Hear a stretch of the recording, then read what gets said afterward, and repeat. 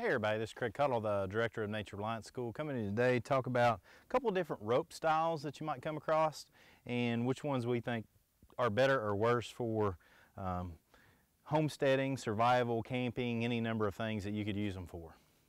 The inside of each of these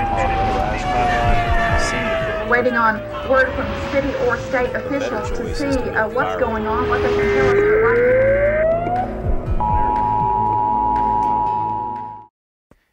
All right, so what we have here are we have a climbing rope and a rappelling rope, and those are different uses that we could utilize it for, because I've led some climbing expeditions and quite a number of rappelling events. There's two very big differences about these ropes, and I want to make sure you understand.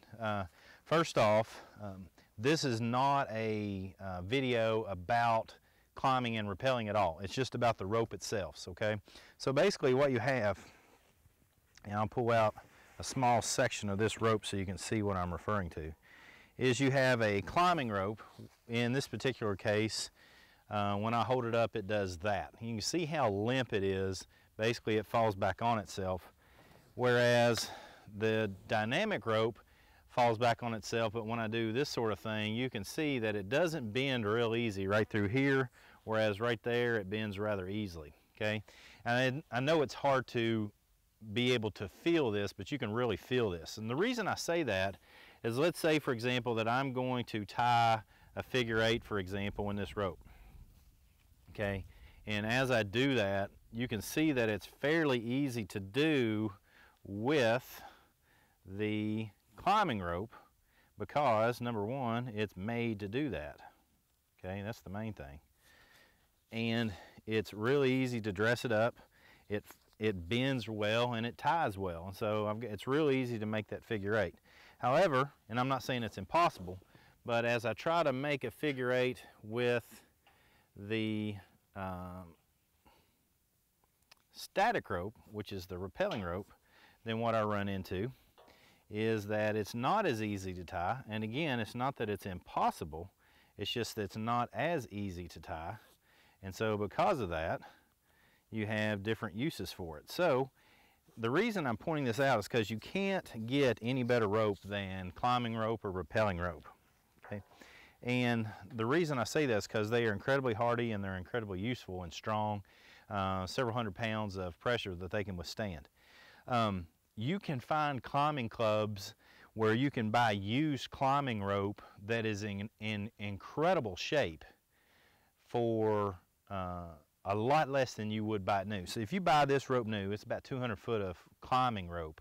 You buy about 200 foot of climbing rope, you're going to pay $150, $200 for it, depending on the size and make and any number of things.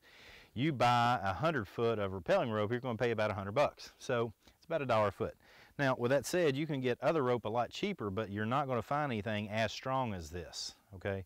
So that's why if you can find climbing clubs and stuff of that nature, you can get a lot of rope. It might have an abrasion on it, which makes it unusable for a climber. You don't want to risk your life hanging off a 200-foot cliff to a rope that's got abrasions on it. So, but that doesn't mean you can't tie hay down with it, or you can't rope a calf with it, or you can't utilize it to beef up a piece of equipment, or you can't utilize it to set up a shelter, or any number of things.